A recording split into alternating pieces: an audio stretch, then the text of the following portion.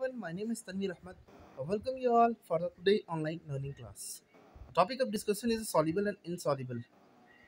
Water is usually taken as a standard to check if different material are soluble or not. कहने का मतलब water को एक standard मान लिया गया है, ठीक है ना। स्टैंडर्ड लिक्विड बना मान लिया गया इसके इसके थ्रू जितने भी आपके सब्सटेंस होते हैं उसमें चेक की जाती है कि whether it is soluble substance और नॉट, ठीक है। सबसे पहले हम लोग देखते हैं, ओके।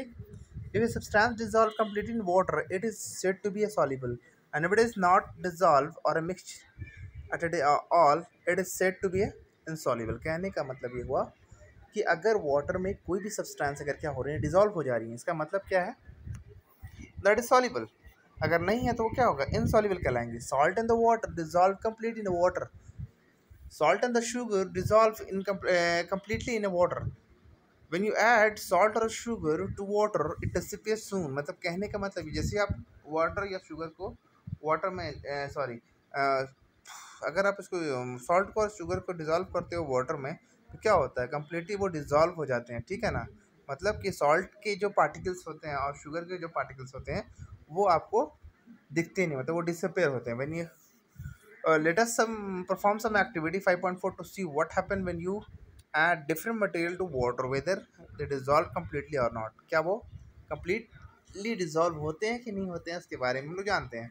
एक्टिविटी 5.4 में देखेंगे हम लोग क्या चीज़ आप ध्यान देंगे। Test and observe to observe weather different material are soluble or insoluble in water. Collect material like a salt, sugar, chalk, powder, sand, kerosene oil, vinegar, lime juice and the cooking oils. These are the examples which we have to perform the activities with this particular substance, okay. Take a beaker, fill it with a 200 milliliter of water and approach add a pinch of salt to it. तो मैंने water में 200 millilitre water में कुछ salt को dissolve किया। Steer it carefully and observe what happen, मतलब जब उसको स्टीयर करोगे घुमाओगे तो क्या होगा, चेक करो क्या होगा। Take each of above mention material and dissolve in a 200 millilitre of water taken in the beaker. मतलब मैंने क्या किया कि जितने सारे मटेरियल ऊपर में लिया है सबको मैंने एक एक करके परफॉर्म किया तो क्या हुए।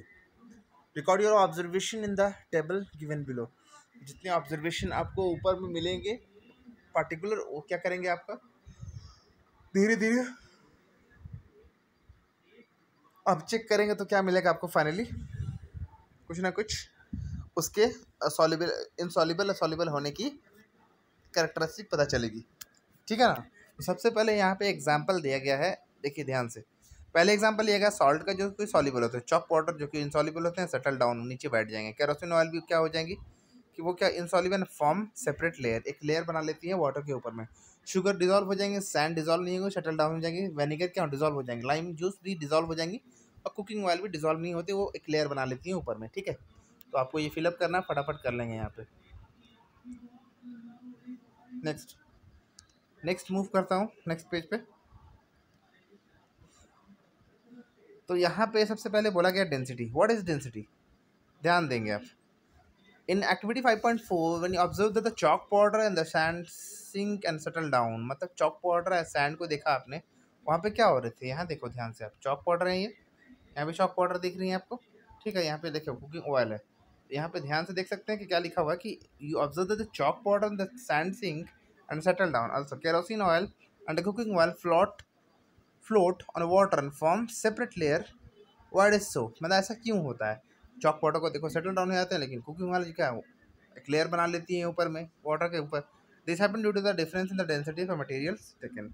Density is the degree to which a substance is dense, मतलब ये बताता है कि कोई भी सब्सटेंस मतलब उसकी डिग्री बताती है कि वो कितनी डेंस है, ठीक है ना। When two materials such as a solid and a liquid or two different liquid are put together, the less dense material float over the more dense material. The more dense substance sink and settle down. कहने का मतलब ये हुआ कि मान लो कि कोई भी मैंने सॉलिड लिक्विड या को आपस में डिजॉल्व करिए या लिक्विड को डिजॉल्व कर रहा हूँ, ठीक है।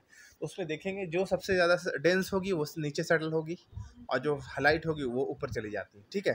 तो यही बताती है मतलब कि लिक्विड की एक मेजरमेंट बताती है, एक डिग्री बताती है कि वो कितने डेंस है या कितने वो लेस डेंस है, ठीक है ना।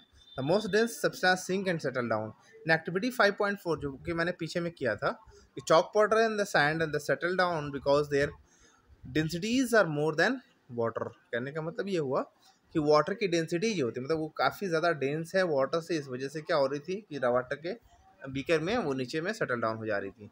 Kerosene oil and cooking oil where floating on the water because there density are lesser than water. तो वाटर के कम होने की वजह से, डेंसिटी कम होने की वजह से वो क्या हो रही थी, ऊपर में एक लेयर का फॉर्मेशन कर रही थी water. That's all for the today's class. Thank you, have a marvellous day.